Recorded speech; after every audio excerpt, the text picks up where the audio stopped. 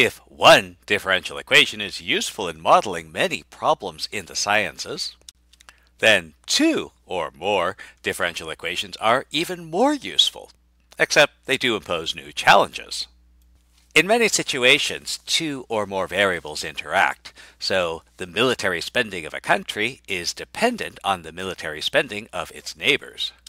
Or the number of wolves is a function of the number of rabbits. Or the position of a planet depends on the gravitational attraction of all the other planets. We'll focus on systems where our independent variable is t, usually representing time. Our dependent variables are x, y, and so on, and all of our derivatives are taken with respect to t. This produces a system of differential equations. How do we solve systems? I don't know. But remember, your inability to solve a problem does not make the problem go away. And so we might begin by considering the phase plane. Before we try to solve systems of differential equation, let's consider what we can say about the solutions. And so, if we have a system of two equations, we can begin the analysis of our model using a phase plane. This time, our nullines correspond to the places where the time derivatives are zero. And one important idea here is that the independent variable t does not appear in the phase plane. So, for example, suppose I have a system of differential equations, dx dt equals something, dy dt equals something. So again, here we have our variables x and y, which are assumed dependent on t, and our derivatives are taken with respect to t. Let's sketch the phase plane and some of the trajectories. So we'll find our nullines.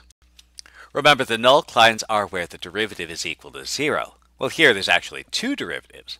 So the nullline, where dx dt equals 0, corresponds to the curve 0 equals 3x plus 4y minus 24.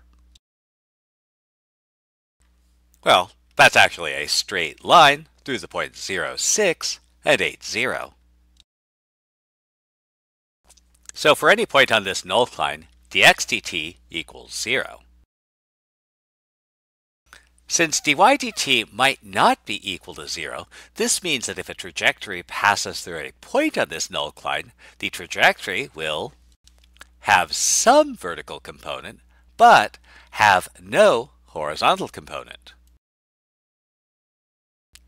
And so trajectories pass through this nullline vertically. Now, in previous problems, we'd drawn the direction arrows, but since we don't know the sign of dy dt, we don't know if the trajectories are passing through the nullline going upward or downward. So rather than draw direction arrows now, we'll wait until we have more information.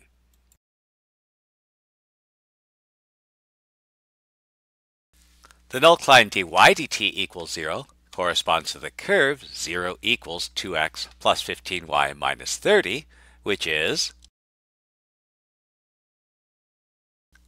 a straight line through 0, 2 and 15, 0. And again, for any point on this nullline, dy dt is equal to 0. And again, since dx dt might not be 0, that means that if a trajectory passes through a point on this nullline, the trajectory will have some horizontal component, but have no vertical component. And so trajectories pass through this nullline horizontally. And again, since we don't know dx dt, we can't commit ourselves to the direction of the trajectories, so we'll wait until we have some more information. So note that the nullines divide the phase plane into 4 regions. We'll consider what happens in each of the 4 regions.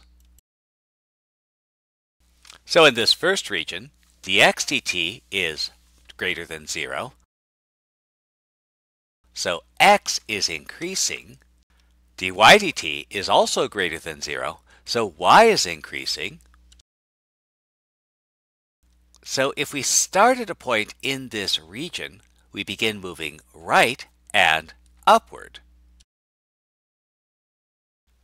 So we might draw a trajectory that starts at some point and moves right and upward. And it's important to note that since this is true for all points in the region, we further note that if we start near either nullcline, we move away from the nullcline. And so we won't cross the nullcline from this region. In this third region, dx dt is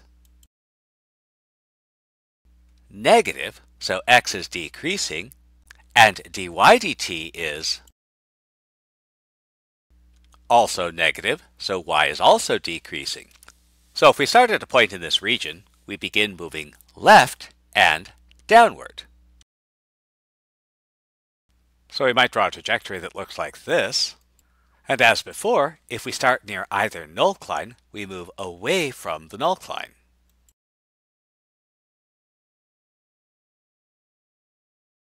Now in the second region, dx dt is negative, so x is decreasing, and dy dt is positive, so y is increasing. So if we start at a point in this region, we begin moving left and upward. Now if we start near the dx dt equals 0 nullcline, while dx dt is going to be close to 0, dy dt is still positive, and so we are still moving upward.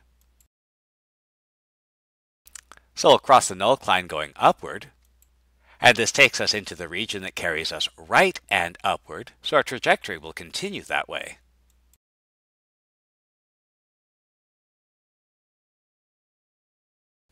On the other hand, if we start near the dy dt equals 0 nullcline, we're still moving leftward, so we'll cross the nullcline going leftward, and this takes us into the region that carries us left and downward, so our trajectory will continue that way. In the fourth region, dx dt is positive, so x is increasing, and dy dt is negative, so y is decreasing. So if we start at a point in the region, we begin moving right and downward. And again, if we start near the dx dt equals 0 nullcline, we're still moving downward, so we'll cross the nullcline going downward.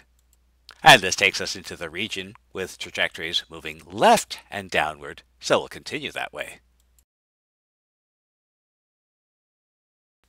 On the other hand, if we start near the dy dt equals 0 nullcline, we're still moving rightward, so we'll cross the nullcline going rightward, and this takes us into the region with trajectories moving right and upward, so we'll continue that way.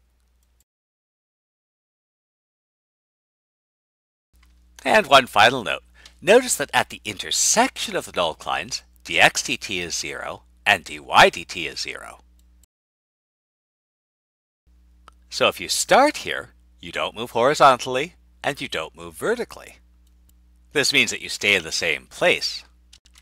And because of this, we say that this intersection point of the nullclines is a fixed point. There are, however, different flavors of fixed points, and here the important idea is that even if a trajectory starts near the fixed point, it will move away from the fixed point. Because of this, we say the fixed point is unstable.